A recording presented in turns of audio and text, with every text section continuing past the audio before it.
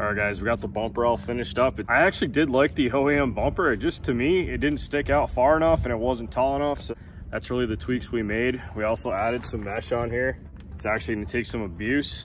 Covered up this plastic guard right here on the radiator because that thing, it get broken in 2 seconds if a rock hit it. I'm gonna flip the camera around. I'm gonna show you guys some features on our bumper and hopefully you guys like it. Let's check it out.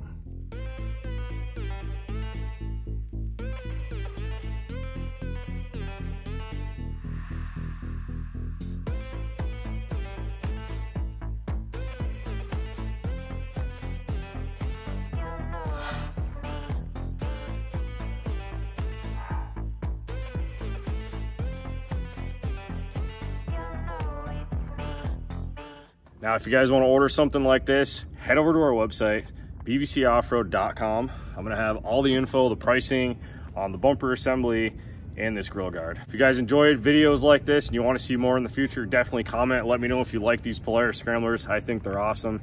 Quite possibly the future of ATVs. Anyway, guys, let us know in the comments what you want to see in the future, and we'll see you in the next video.